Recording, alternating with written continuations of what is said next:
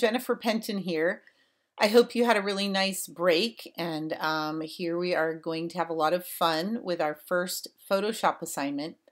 The first thing we're going to do is make a potato head to show you how to do simple compositing techniques and to learn how to use the transform tool as well as some of the selection tools. So first we'll get started by being at the home screen in Photoshop. This is Photoshop 2021, and we're going to select Create New. Okay, so here we go. And the first thing we'll do once we select Create New is we're going to just go with the Film and Video preset. As you can see, there are tabbed different ways of creating Photoshop documents or PSD files. And I'm going to go ahead and choose Film and Video. Once I've done that, I'm going to just choose this HDTV, very simple preset, which as you can see is 1920 pixels by 1080 pixels, which is great for like an HD movie. We're not going to worry so much about that though. I'm just going to click on this and click on Create. You'll notice that this is the preset. These are the settings for the preset right here. And I can actually also name that preset, okay? I'm not going to do that quite yet, just so you can see how I can name it when I'm working on it. So I'm going to go ahead and create. And you'll notice that it shows me a nice blank page with some guides that are for film and video. The inner guide is for what's called title safe, and the outer guide is for action safe. We don't have to worry about that so much because we're just learning how to layer things. This layers panel is very important, and this is what we're going to be working with. You'll notice this is an untitled piece, so the first thing I really should do is go ahead and File, Save As, and I'm going to save it onto my computer. A cloud system is always great as well, but this will work just fine. And you'll notice that I'm going to name it with my last name, Penton Potato Head, and I'm going to call this version 2 since I've been working on a version 1 already.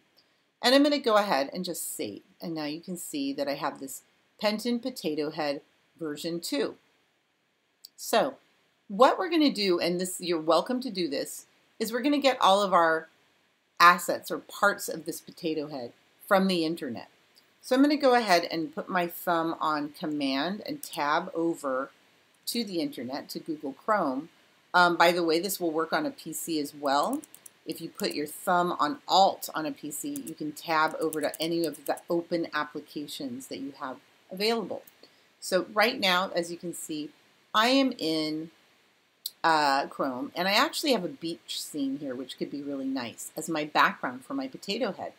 And this is a pretty nice image, and you can see that it's 1104 by 656 pixels. And all I need to do with the latest version of Photoshop is just drag it right in. It used to be that if you did that, you'd have problems. But in this case, I'm okay. So I can center it nicely right here. And as you can see, it's too small for my actual canvas size of my piece. So what I'm going to do is I'm going to make this layer larger. The way to do that is to go Edit, Free Transform, or Command T, and get used to using these keyboard shortcuts. They're very helpful. Once I do that, you can see I have a bounding box around this image, and what I can do is I can drag a corner, as you can see. I can rotate it. I can hold down Control or Command or right click, and you'll see I can do all kinds of cool things. I can flip it horizontally. I can flip it vertically. I can skew it. I can all kinds of things. If I decide I don't want to do any of these, I can just hit Escape, and that takes me out of the Free Transform tool. But I'm going to go back in and hit Command T, hold down Command and T, and I want to just make it bigger. So what I'll do is I'll hold down Option so it will transform from the center instead of the side. When I hold down Option or Alt on a PC and just drag a corner, I can make it nice and big. See that? Pretty cool. And I'll make it about this size. This is good. And once I'm done, I'm going to just kind of lift it up using my arrow keys. And I'm going to just hit Return to commit that transformation, okay? You have to hit return when you're transforming, or you won't be able to use Photoshop. So always hit return after you're done transforming. Now, as you can see that I have this nice background, I need to rename it. So I can call this, double click on the name layer 1 and just type beach. Okay, and at this point I can actually throw out the original background because I don't need it. You can see that this is my layers panel, and it's very important that I see this layers panel, and that when you turn in your assignment that I see this layers panel, so I can give you a good grade knowing you've actually done all the work yourself because your name is on this and you're showing me all your layers. Okay, so next step is we're gonna hold down Command or Alt on a PC and hit Tab and go back onto the internet. And I'm going to go ahead and choose a potato. So if I just go potato, and this is a good one, and just grab, and you'll notice it's 1008 by 504 pixels. I'm just going to grab it and drag it right into my scene here. Okay, now you'll notice there's a problem, right? Well, the problem is that the potato is on a white background, and I need to remove that white background. So the best I can do right now is to just go over here to my object selection tool, which is a new tool in Photoshop, and it's excellent. If I click and hold, you'll see there are other tools within it. The quick selection tool is another excellent one. Magic Wand is an old tool, which is still very viable and usable. But I'm going to go ahead and use this object selection tool and just drag it right around the potato. One thing you may have noticed is that Photoshop also gives you little tutorials about what each tool does, which can be very helpful. So there you are, and it selected the potato very well. You'll notice it didn't even get the shadow, and I didn't want the shadow, so that's perfect. And now all I have to do to knock out this white part is hit Command J, okay? And you'll notice I have a new layer, and if I turn off layer 1, the new layer, layer 2, does not have that white around it. What did that do? What it did was it took that selection, okay, and it put it on its own layer, which was really nice and helpful. So I'm going to throw out layer 1 by dragging it into the trash.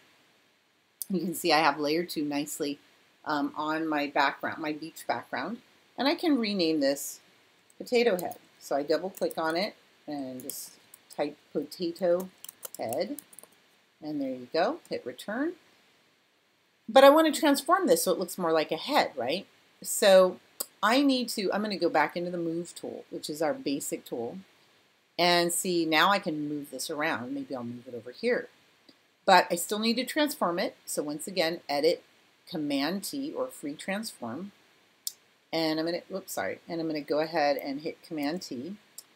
And I will just rotate it. Now I could just I could do the automatic rotation of like 90 degrees or, you know, that, what have you. But this is fine for me. I'm sort of eyeballing it, and that's okay. But I think I do want to possibly, let's just think about the light. The light is coming from this side, and actually it's coming from this side in the beach as well. So I think we'll leave this potato as it is as far as not flipping it horizontally. But now what I'm going to do is I'm going to make it a little bit wider. So I'm going to hold down Shift and drag this center little vertex, which is what this is called. Just drag it and make it a little wider. And if I hold down Option as well, it'll drag from both sides, as you'll notice. Just make it a little bit fatter. And then I'm going to go ahead and hit Return, and that's fine for now. Okay, so I have my potato head on my beach. I'll do one more piece here of this fun assignment, and then I'll let you guys get going with it.